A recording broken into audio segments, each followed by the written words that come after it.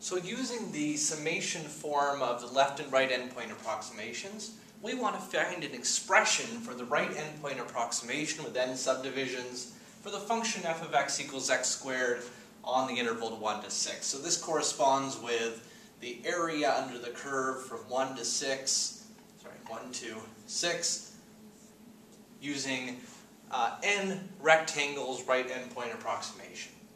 So using our function here, first we need to talk delta x. So delta x, remember, is b minus a over n, so in this case 6 minus 1 over n, or 5 over n.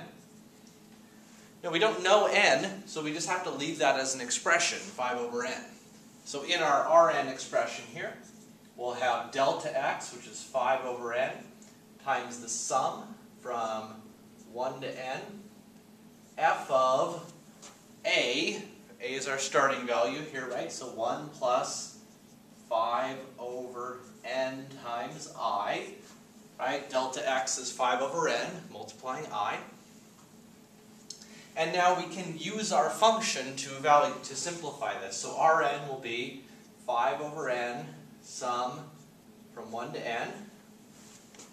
Evaluating our function, we plug this in for the input, and so that is 1 plus 5 over n I quantity squared. And so here is a summation notation version of the Rn formula.